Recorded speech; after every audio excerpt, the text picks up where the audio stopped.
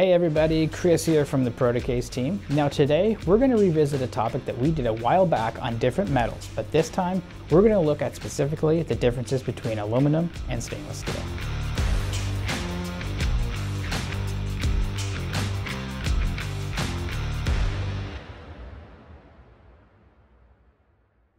When designing custom metal enclosures and parts, one of your first considerations is your material choice. Now here at Protocase, we offer several different types of metal, both for sheet metal and CNC machine parts.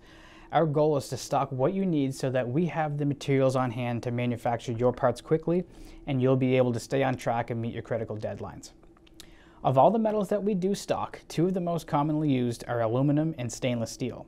Now for today's Proto Tech Tip, I'm going to do a quick breakdown of these two metals and compare them in terms of weight, corrosion resistance, aesthetics, finishing options, and also price.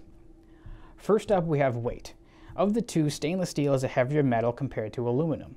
Stainless steel is close to the same weight as cold rolled steel, with the same stiffness but a higher strength. Aluminum, on the other hand, is the most lightweight metal that we offer and is about 1/3 of the weight of stainless steel. Now with that lightness comes less strength, especially compared to stainless steel. Aluminum's lower stiffness means that you must choose a thicker gauge aluminum in order to create a comparable stiffness to steel. Next, we have corrosion resistance. As you might have guessed, stainless steel wins for corrosion resistance. Of the metals that we offer, stainless steel is the most inherently corrosion resistant, and that's due to its chromium and nickel content. Stainless steel is non-porous, which also contributes to the metal's corrosion resistance. On its own, aluminum offers some corrosion resistance, but far less than stainless steel. In order to make aluminum corrosion resistant, we'd need to apply chemical conversion coating. For stainless steel, you can opt to have passivation applied in order to boost the metal's corrosion resistance. We offer both chemical film conversion coating and passivation in-house here at Protocase. Now let's talk aesthetics and finishing options. Many designers and engineers love the sophisticated look of stainless steel. Aluminum has a bright and basic look, particularly with one of the bare metal finishes applied. Both aluminum and stainless steel can be finished with their bare metal finishes, including grain finish, which means the part is given a specific linear direction via brushing, vibratory finish, which smooths the part to create a random finish via tumbling in an abrasive medium, and media blasting creates a bright, smooth, and uniform finish that's flat and non-directional. For this process, the part is sprayed with a steady stream of tiny glass beads via compressed air. Now all three of these bare metal finishes will look awesome on your stainless steel and aluminum parts. Just make sure to note each of these processes have certain size and geometry requirements, which are all outlined on our website.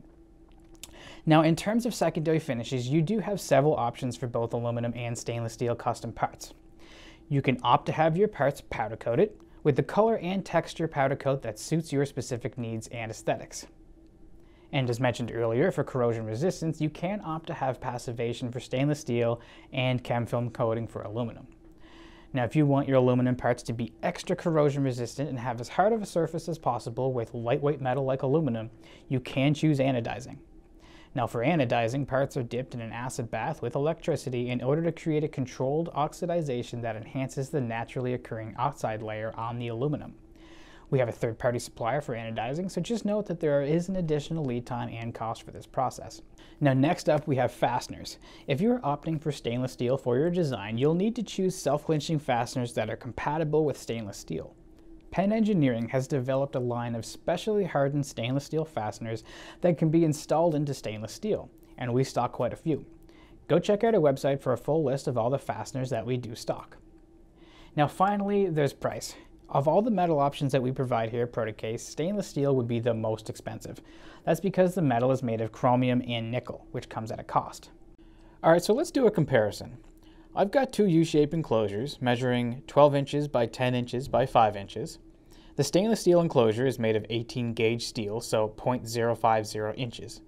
The aluminum enclosure is made of 14 gauge aluminum, which is 0.064 inches.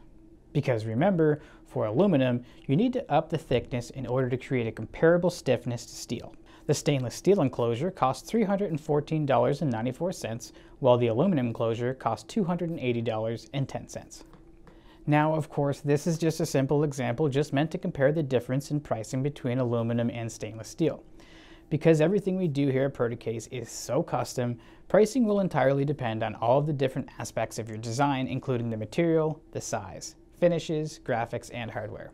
Now, our free enclosure design software, Protocase Designer, enables you to instantly quote your design as many times as you like, so I'd highly recommend checking that out. Now, to recap.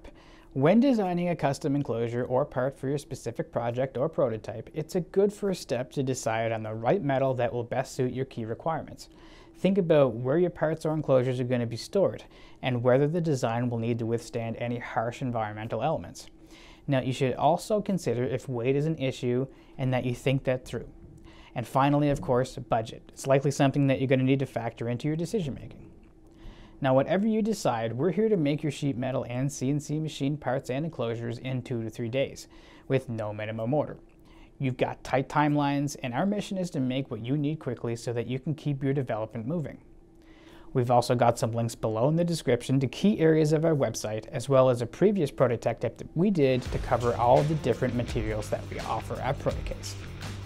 So that's it. Thanks for watching this week's Proto Tech Tip video. Hope you enjoyed it. Hope you learned something. We'll see you back here again next week.